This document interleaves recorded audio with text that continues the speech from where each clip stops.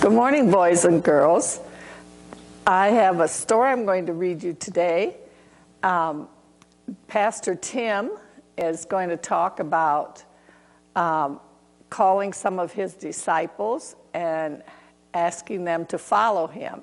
And so I'm going to tell you a story about a little boy who followed God.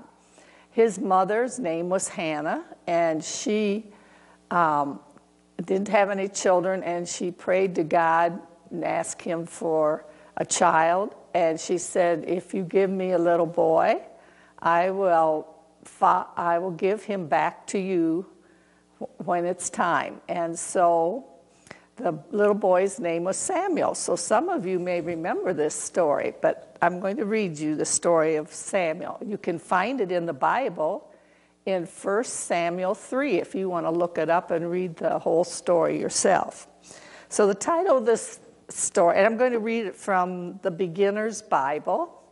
And it has a lot of nice little Bible stories from the Bible. This is called A Voice in the Night. When Samuel was a little boy, Hannah brought him to live at the tabernacle. She had promised God that Samuel would serve him all his life. The priest Eli would now take care of Samuel. He would teach Samuel about God.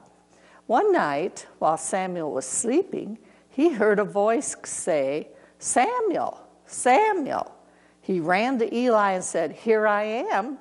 But Eli said, "I did not call you." Then Samuel went back to bed.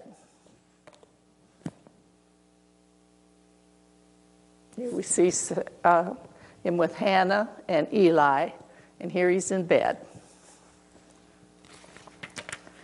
Samuel heard a voice call his name 2 more times, "Samuel, Samuel." Each time Samuel ran to Eli. Finally, Eli told Samuel, "I think God is speaking to you. Next time say, 'Yes, Lord, I am listening.'" Then Samuel went back to bed. "Samuel, Samuel," the voice said again. This time Samuel answered, "Yes, Lord, I am listening." From that moment on, Samuel gave messages to God's people. He was a special prophet of God. And here we see him going to Eli, and here he is back in bed again. And Samuel was probably about the age, maybe a little bit older, than Asher and Narciso are. And so he served God at that age. He answered God's call. And you as children can do that too. God may not come to you and call your name out in the night, but God can ask you through prayer and so forth to follow him. And there's things that you can do, like if you have an elderly neighbor who's lonely, you can go visit them.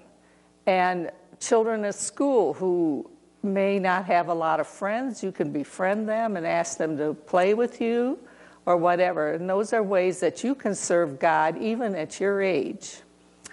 Let's have a prayer. Dear God, we thank you for the boys and girls here at Hively, and ask you to be with them this week at school or at home, wherever they are. Be with them, and may they learn how to answer your call and to serve you. Through Christ our Lord we pray. Amen.